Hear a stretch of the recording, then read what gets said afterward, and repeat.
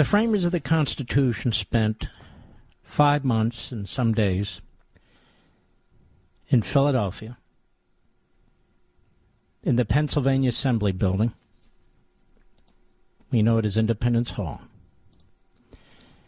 debating whether to form, and if so, how to form a national government. The Articles of Confederation were a failure because as a loose confederation after the war, America couldn't pay its debt, couldn't raise an army to defend itself. States were putting up barriers to other states in terms of commerce. There was taxation used as a weapon by one state against another. There was an effort at first to meet in Annapolis, Maryland.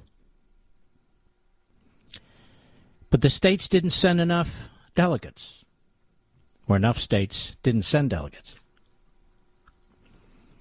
And so it failed. But they decided that there would be another meeting. And this time the states were strongly urged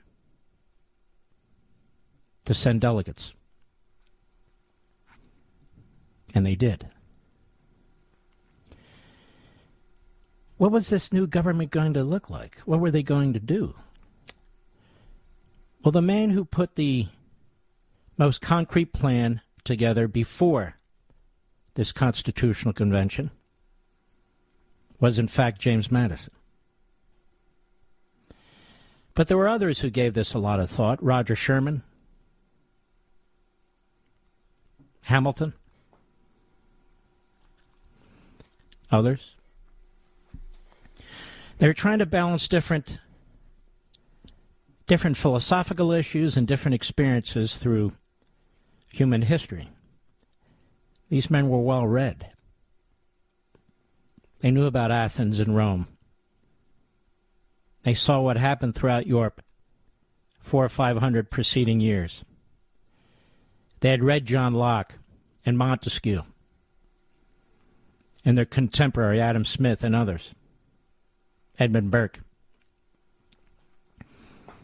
What should they do, and how would it get passed by enough states? So they got together, representing different corners of the country, a small country, nothing close to the geographic size today, these 13 states, with similar interests and disparate interests, with similar populations and different populations. And they duked it out. And they battled it out. And there were a lot of issues they had to put off, because to resolve them would have meant no union whatsoever. They fought hard over slavery. They tried to tackle the issue. And they understood they couldn't solve it there and then. But they did a few things in the Constitution to try and limit it. They limited the importation of slaves at a specific year. And they counted, for the southern states, or states that had slavery, they counted their slaves as 3/5 of a vote for purposes of representation in the House. This was a proposal by the North, not because they thought slaves were 3/5 of a human being, but they didn't think the South should be able to benefit, on the one hand,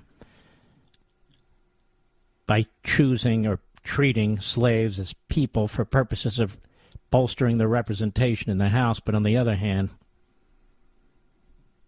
treating these people as non-humans, non-people. But there are many more battles. This Congress they decided to create, bicameral, unicameral, what would it look like? There was a compromise.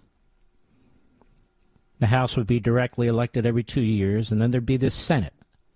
2 senators from every state, despite the population of any state.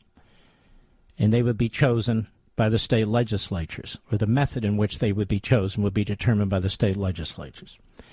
They believed strongly the states should have a say in the federal Congress. They created the Electoral College, which in some ways is based on the popular vote, because they were trying to weigh a few things. They were trying to weigh both pure democracy and republicanism.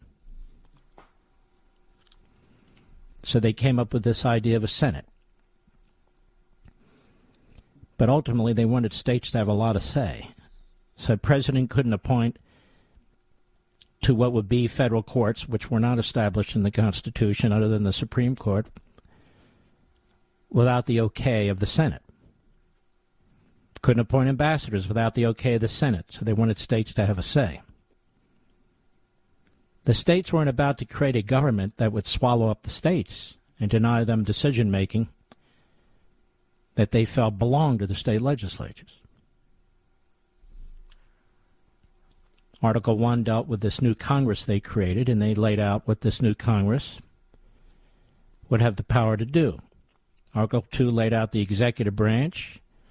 There was a great deal of debate whether we should have a president, how that president should be selected, whether there should be a judicial council that's involved in the selection process, and on and on and on.